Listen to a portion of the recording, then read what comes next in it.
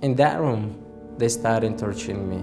They were really wild about this is gay man, that you have to beat him or hit him. And I was thinking that I'm gonna die.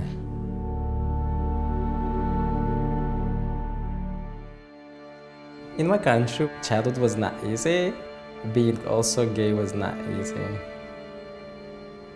In Chechnya, if you're gay, it's not really acceptable. You mostly hide your true authentic self, which is the most beautiful. When I was watching these clips of Lady Gaga, Born This Way, I was believing that if this is happening somewhere, that beauty or that freedom, you more believe that this is possible for you.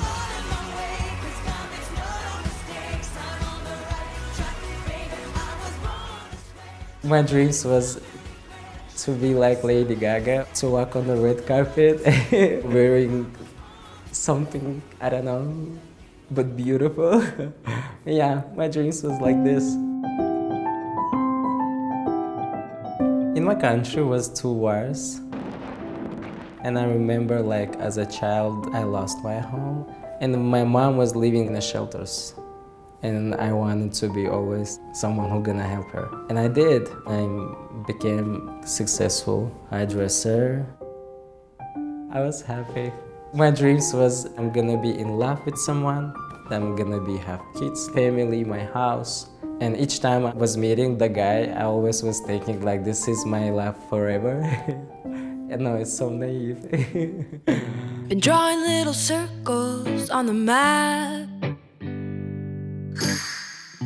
Sick of being treated like an itty-bitty rugrat. When I meet you, it's been so special. Yeah, 10 years ago. He tried to move me out from Chechnya. Yes, twice. But you know, I had family, I have good job. I was a child more, who was just, you know, successful, but never probably seen real mad world.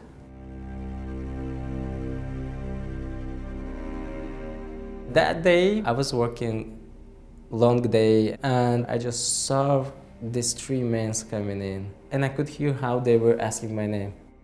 They put me back of the car and we just started driving.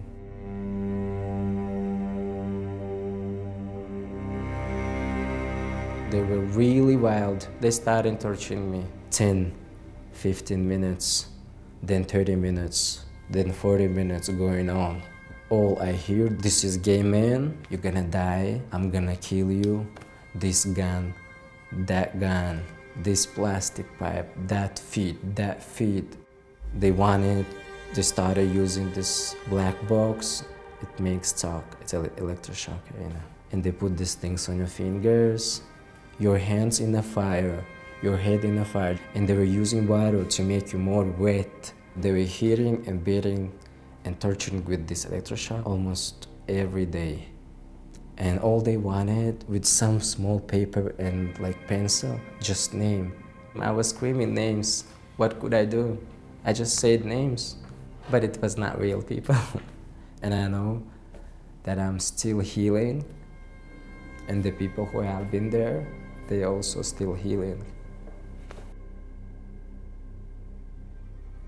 After those 2 weeks, they decided like to call members of our families and make them ashamed about it.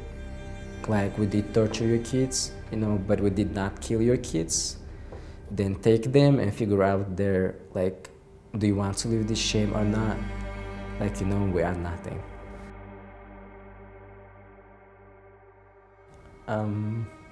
They just made something with me and left something which is healing and transforming to something more probably beautiful, which was not realized and recognized in me by myself.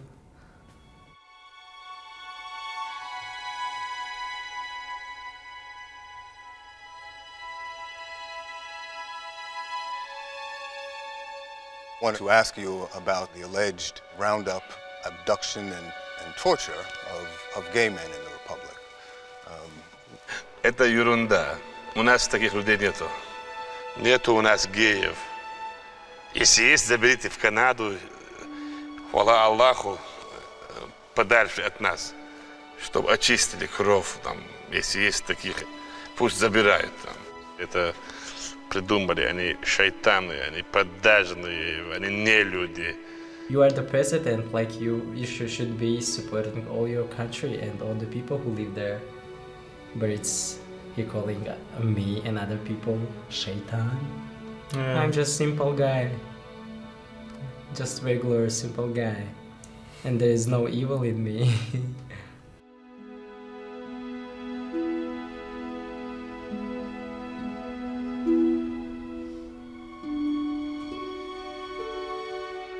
I decided to live in that jail, in that room. I said if I'm gonna get out, I will run far, far away. First things I did, it was call to my friend Vishan, who was out of Chechnya.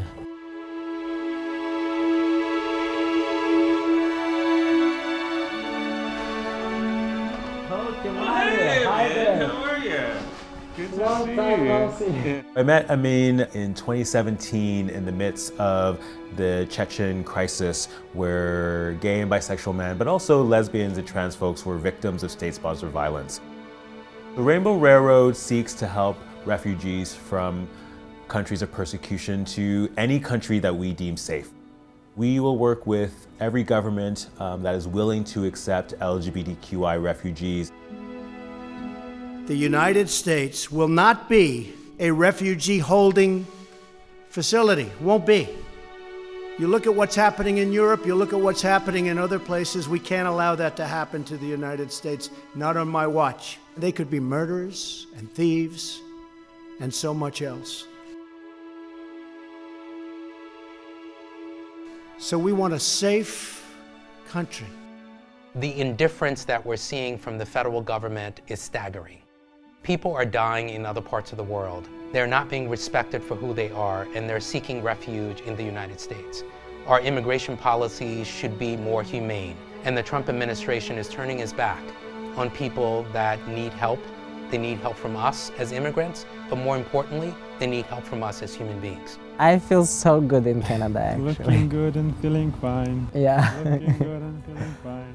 I believe my dreams got me somehow, but through this hard process, to this freedom, I believe everything's gonna change. If you believe, why not to something good? Been drawing little circles on the map. Sick of being treated like an itty-bitty rugrat.